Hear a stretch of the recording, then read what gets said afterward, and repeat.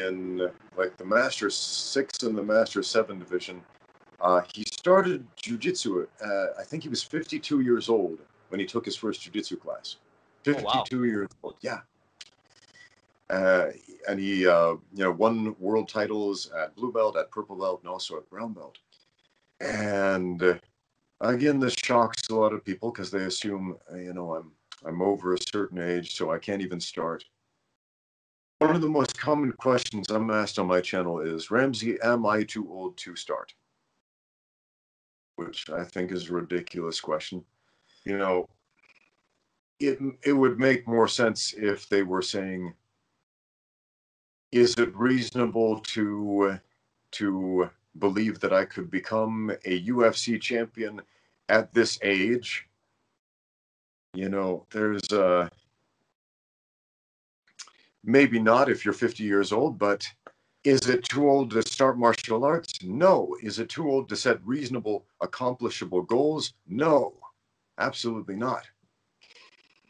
How often do you get questions like that? Am I too old to start? Do you ever hear that sort of thing? Oh man, yeah. I get a lot of questions like that, like in the comment section, by email. And the funny thing is, I get some of those questions. I would say maybe 10-20% are actually from people who are 40 and over, or in their 50s or 60s. But most of it are from guys who are like in their 20s or 30s. And I'm like, yes. Well, what do you mean? I'm 42, bro. I started at 36. So like, of course it's possible. But I think it's what you said, right? The younger they are, the more they doubt themselves.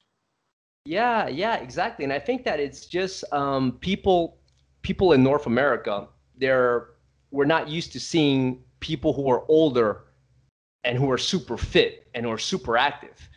By the time most, like you said, guys, once they finish college and they start working, they have kids, a family, it's over. Like 30, 35, they're completely out of shape. And then, it's only even more downhill from there until they start, getting a bunch of diseases and high blood pressure, cholesterol. So they're not used to that. So for them, like being 30 years old or 25, starting at that age seems to be like too late.